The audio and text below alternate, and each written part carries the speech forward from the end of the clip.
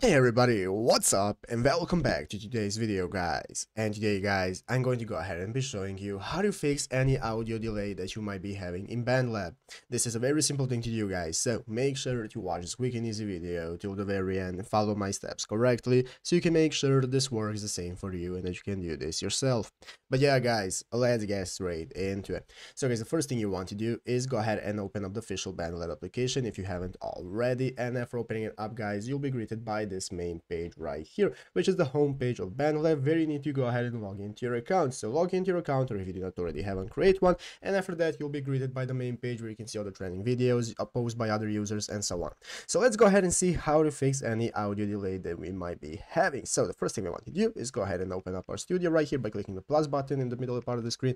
That's going to enable us to get started creating our track, either by importing a file or we can record ourselves and so on. So go ahead and open up your track where you're experiencing audio delay. I'm going to open it up right here in the studio and it's going to look like this. So guys, basically there is not a direct fix for any audio delay because Bandlab has fixed most of the problems that it had, and now it has no latency issues. So if you're having some kind of audio delay, the problem is mostly on your part, either your recording studio and your recording gear is faulty or something like this. So the first thing you want to do is just to make sure your internet connection is good. Make sure you are on a stable Wi-Fi connection, or you have a good 4G or 5G connection, and that the problem is not with your internet. If it is still good and you're having audio delay problems, then the problem is with your recording gear, with your microphone or headset. If you're using Bluetooth can have some latency issues, so make sure that your Bluetooth is steadily connected or use a wire for better connection.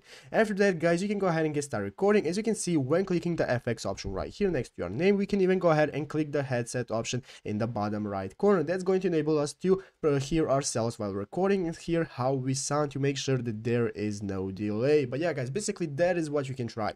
So I hope this video was helpful. If it was, make sure to leave a like, subscribe to the channel. So you guys, thanks for watching, take care and bye.